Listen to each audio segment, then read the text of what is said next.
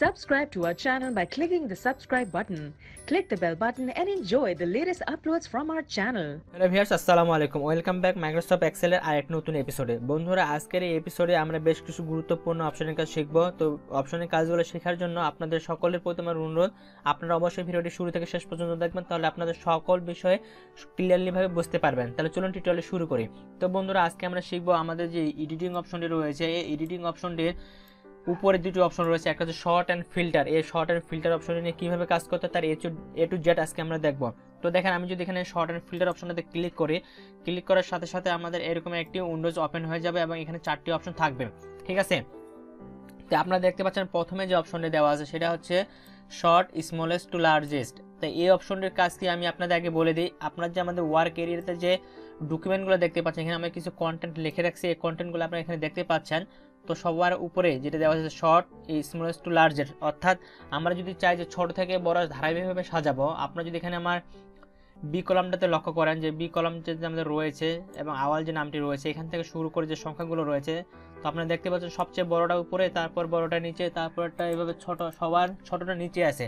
তো আমরা যদি চাই যে সবার নিচেরটা উপরে নিয়ে যাবো এবং সবচেয়ে বড় যেটা সেটা নিচে থাকবে, তাহলে আমরা এই অপশনটাতে ক্লিক করবো যে শর্ট স্মলেস্ট টু লার্জেস্ট, অর্থাৎ ছোট থেকে বড় যদি সাজাতে চাই। তারপরে যেটা দেওয়া আছে যে শর্ট লার্জেস্ট টু স্মলেস্ট, অর্থাৎ কোনো বড় সংখ্যাকে যদি বড়টা থাকবে সবার উপরে, তারপর ছোটটা। তো দেখেন আমাদের এখানে যে সংখ্যাটা রয়েছে, যে এ কলামটা, এ কলামে দেখতে পাচ্ছেন আপনার জাহিদ নামে আছে, এখানে যে সংখ্যাগুলো রয়েছে যে 400, 7000, তারপর ইত্যাদি ইত্যাদি যে সংখ্যাগুলো রয়েছে, সবার চেয়ে বড়টা রয়েছে নিচে, তারপরে একটা উপরে, তারপরে একটা উপরে, এইভাবে কিন্তু আমাদের সাজানো রয়েছে, তাই না? তো আমরা যদি এটাতে ক্লিক করি যে শর্ট লার্জেস্ট টু স্মল, তাহলে সবার বড়টা চলে যাবে উপরে এবং সবচেয়ে ছোটটা চলে আসবে নিচে, মানে ধারাবাহিক, মানে বড় থেকে ছোট। এটা হচ্ছে আমাদের এই অপশনটার কাজ, যে শর্ট লার্জেস্ট টু স্মলেস্ট। তারপরে যেটা আছে কাস্টম, এখান থেকে আমরা সিলেক্ট করে দিতে পারি, তারপরে সে কাজটা আমরা করতে পারি। তারপরে যেটা আছে ফিল্টার, ফিল্টারের কাজগুলো এখন আমরা দেখবো। তাহলে চলো শুরু করি।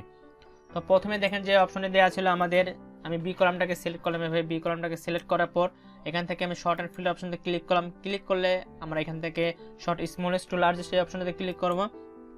ক্লিক করলে এরকম একটি আপনাদের উইন্ডোজ আসবে প্রথমে, তো ভয় পাওয়ার কোনো কারণ নেই।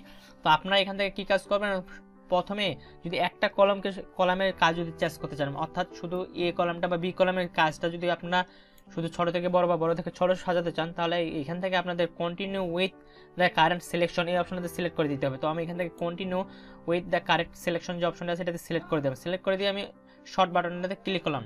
ক্লিক করে দেওয়া দেখেন আমাদের যে আওয়াল যে সেলটি অর্থাৎ কলামটি ছিল, সেই কলামের কাজগুলো দেখেন। এবারে সবার নিচে ছিল আমাদের 420, এটা সবার উপরে চলে গেছে। 420 সবচেয়ে ছোট, তারপরটা ছোট, তারপরে এইভাবে ধারাবাহিকভাবে চলে আসে, অর্থাৎ ছোট থেকে বড়। এটা হচ্ছে আমাদের এই অপশনের কাজ। তারপরে আমরা এখান থেকে যদি short largest two small click করতে চাই, অর্থাৎ সবচেয়ে ছোটটাকে যদি উপরে নিয়ে যেতে চাই এবং বড়টাকে যদি সবার উপরে নিয়ে যেতে চাই, তাহলে আমরা কী কাজ করব। তো দেখেন প্রথম যে কলামটা ছিল আমাদের জাহিদ যে কলামটা ছিল, অর্থাৎ এই কলামটাকে আমি এখানে সিলেক্ট করলাম, ঠিক আছে। তো এখান থেকে আমি ডাইরেক্ট এটা এইভাবে সিলেক্ট করে নিলাম, সরি।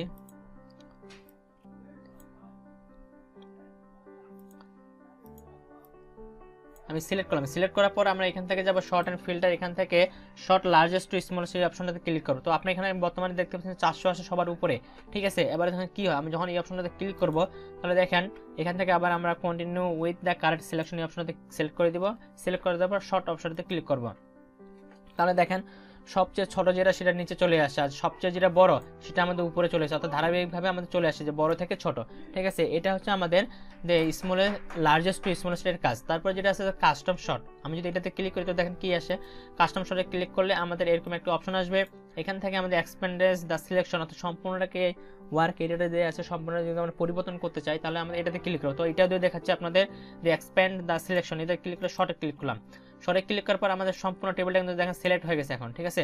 সম্পূর্ণ টেবিলে সিলেক্ট হওয়ার পর আমাদের এরকম একটা উইন্ডোজ আসবে। এখান থেকে দেখতেই পাচ্ছেন আপনারা যে কলামগুলো আমাদের এখানে দেখাচ্ছে যে কলাম এবং শর্ট অন, ঠিক আছে, এবং অর্ডার আমরা কোনটা পরিবর্তন করতে চাই। তো প্রথমে যেটা দেওয়া আছে যে কলাম, আমাদের এখানে শুধু একটা সিলেক্ট করে দেওয়া আছে জাহিদ, তারপরে আওয়াল। আমরা এখানে যেটা সিলেক্ট করে দেবো এখানে সব কলামগুলো কিন্তু আমাদের দেখাবে, যতগুলো এখানে কলাম আছে, যেমন জাহিদ, আওয়াল, কামাল, সালাম, ফরিদুল সবগুলো এখানে দেখাচ্ছে। তো আপনারা যেটা সিলেক্ট করে দিবেন এখান থেকে এইভাবে সিলেক্ট করে দিতে পারেন। তারপরে দেওয়া হচ্ছে ভ্যালুজ, অর্থাৎ আমরা টাকাটা কোন কালারটা দিতে চাই, অর্থাৎ মূল্য যেটা আছে মূল্যটা কি আমরা পরিবর্তন করতে চাই, নাকি এগুলোর কালার পরিবর্তন করতে চাই, নাকি ফন্ট কালার চেঞ্জ করতে চাই, নাকি সেল আইকনগুলো চেঞ্জ করতে চাই। তো যেহেতু আমার এখানে ভ্যালু আছে মানে মূল্যগুলো আছে, মূল্যগুলো পরিবর্তন করব সেজন্য ভ্যালুজ দিলাম।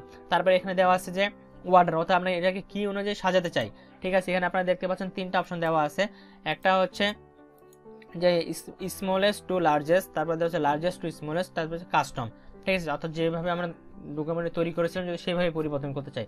তো এখান থেকে যেহেতু আবার আমাদের বড় থেকে ছোট আছে, তো আমি এখান থেকে এবার ছোট থেকে বড়টা প্রথমটা সিলেক্ট করে দিলাম, ওকে বাটনে ক্লিক করি। তো দেখেন সবগুলোরই ছোটগুলো উপরে চলে গেছে এবং সবগুলো নিচে বড়গুলো চলে আসছে। তো এটা গেলে এই অপশনের কাজ। তারপরে যে অপশনে দেওয়া আছে আমাদের এখান থেকে যদি আমি যে কাস্টম ফিল্টারে ক্লিক করে যদি কন্টিনিউ সিলেকশন শুধু একটাকে যদি পরিবর্তন করতে চাই তাহলে এইভাবে একটাই শুধু সিলেকশন হয়ে যাবে। এবার শর্ট বাটনে ক্লিক করব, এখানে ভ্যালু দেখাচ্ছে আমাদের কত আছে সর্বনিম্ন কলাম। তো এখানে আমাদের ভ্যালুটা দেওয়া আছে স্মলেস্ট ভ্যালু। তো আমরা এটা যদি লার্জেস্ট ভ্যালুটা বের করতে চাই ওকে বাটনে ক্লিক করব, তাহলে এখানে লার্জেস্ট তার উপরে চলে গেছে। ঠিক আছে, অর্থাৎ একটা একটা করে পরিবর্তন হবে আমাদের এটা।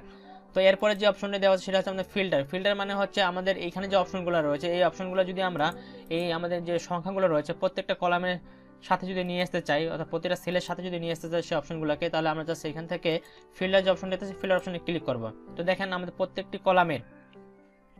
প্রত্যেকটি কলামের পাশে একটি করে আইকন আমাদের চলে আসছে, এরো আইকন। তো এই যে এটা একটা এরো আইকন আসছে এখানে দেখতে পাচ্ছেন আপনারা।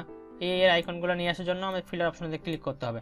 তাহলে আমরা এখন কি কাজ করতে পারবো, প্রত্যেকটা অপশন এখান থেকে পরিবর্তন করতে পারবো। তো এখানে দেখেন আমি যদি এটাতে ক্লিক করলে এখানে যে অপশনগুলো ছিল আমাদের সেই অপশনগুলো কিন্তু এখানে এখন আমার চলে আসছে। তো প্রত্যেকটাতে ক্লিক করলে এভাবে আমাদের অপশনগুলো চলে আসবে।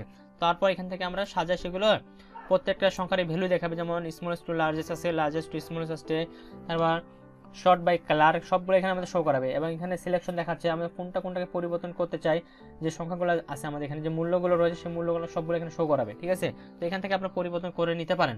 তো এই ছিল মোটামুটি আজকের এই টিউটোরিয়ালটিতে। আশা করি আপনারা টিউটোরিয়ালটি বুঝতে পেরেছেন। তারপর যদি কথা আপনাদের প্রশ্ন থেকে থাকে আপনারা কমেন্ট বক্সে কমেন্ট করে জানান কেমন লেগেছে আপনাদের টিউটোরিয়ালটি, কত সমস্যা হলে সেই সমস্যাগুলো লিখে রাখেন, আমি সেগুলো পড়ে আপনার সমাধান করে দেওয়ার চেষ্টা করবো ইনশাল্লাহ। তো সবাই ভালো থাকবেন, সুস্থ থাকবেন, দেখা হবে আপনার সাথে পরবর্তী আরেকটা নতুন কোনো টিউটোরিয়ালে। আল্লাহ হাফেজ।